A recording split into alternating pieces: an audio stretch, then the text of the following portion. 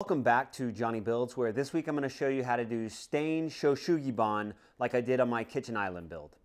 Shou-sugi-ban is a Japanese technique of preserving wood by burning it. There are several different styles and looks that can be achieved with this method, and it's actually easier than you might think. So let's go do it.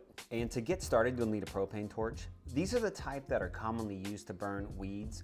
I'll leave a link down in the description below of a torch similar to the one that I used. It's important when selecting your lumber to stay away from boards like this with a long open grain, and look for boards like this one that have a tighter grain and where you can see more of the cross section of the tree rings. First, I'm going to show you these two boards with the straighter grain.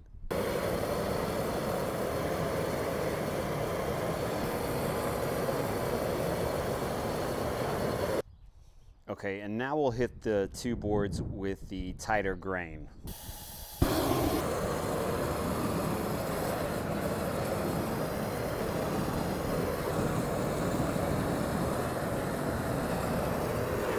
Okay, as you can see, I didn't char it very much, but I did it more just to kind of show off the difference in the grain. And this one reacted a little bit differently than the other one did. That brings up a really good point. It's important to test out a couple pieces, because the first two I did, I think they were a little drier and they charred very quickly, as you saw. And these took a couple passes, so you want to work with some test pieces. But already you can see the difference in the grain pattern and how, in my opinion, this looks way better than that. Okay, now we're going to step it up a little bit and do a little bit deeper of a char to see the difference. Okay, and for this last one, I'm going to show you what it looks like to do the full alligator skin char.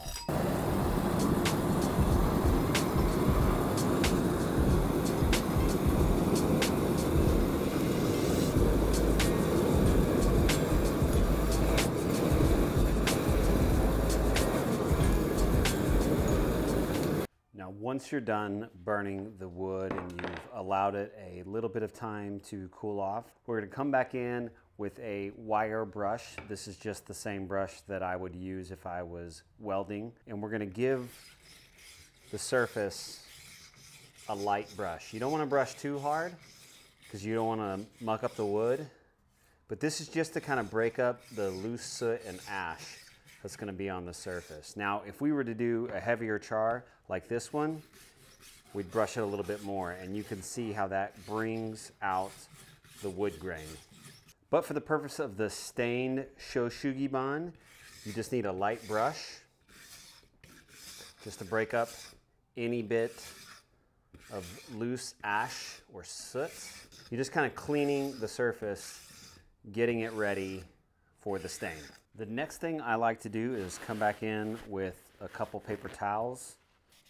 Just give it a good wipe down. You can see how much extra soot that's going to take off.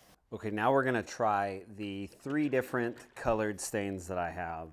The red, the green, and the turquoise. These are all three stains that I got at Home Depot that they mixed up for me there in the store. And then I also have this gray wood finish, Minwax wood finish.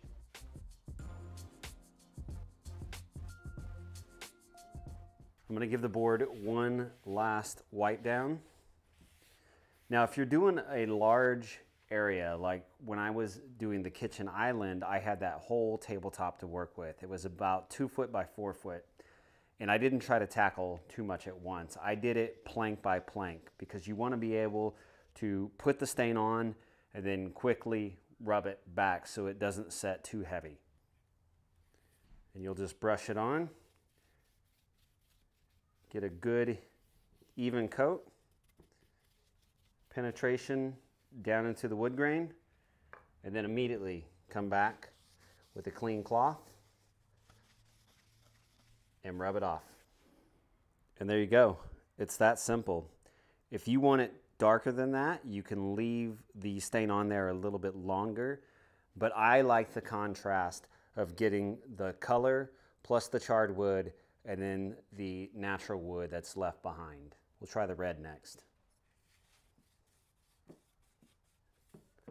Same thing, give it a good brushing. Make sure it gets all down into the grain. It does not have to be perfect. Once you've got it on there, you can let it set for a second, and then you come back and rub it off.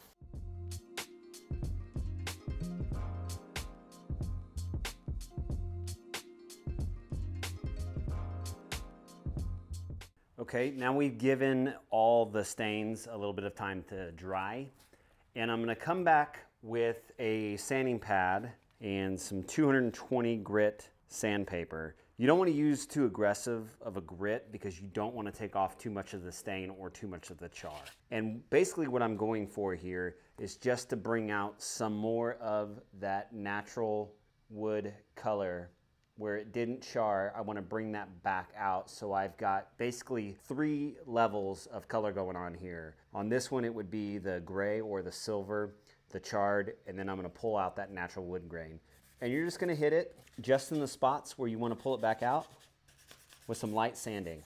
It doesn't take much to give it some contrast and pull that color right back out. And then we'll come back with a paper towel and wipe off the excess. I'm going to find the spots like this right here where I want to pull out that natural grain, and right in here. And I'm just going to focus on those spots.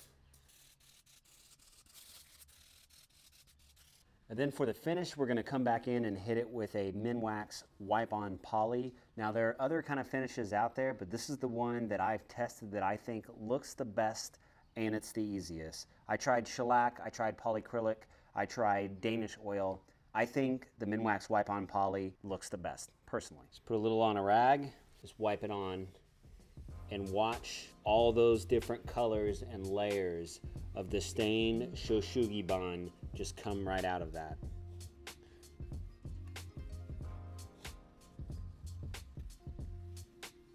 Okay everybody, that's it for this one. Let me know what you think down in the comments below, and if you haven't already, go watch the Kitchen Island video. I'll leave a link to it right over there in the corner and down in the description below. I really enjoy using this technique. It's a lot easier than you might think, and I love how you can get different looks all the way from the alligator skin to the stained shou-sugi-ban that we did today. So I can't wait to see what projects you guys come up with. Make sure if you do a project with shou-sugi-ban, tag me on Instagram. I want to see them, @JohnnyBuilds. And thanks for checking this one out, and we'll see you back here next time.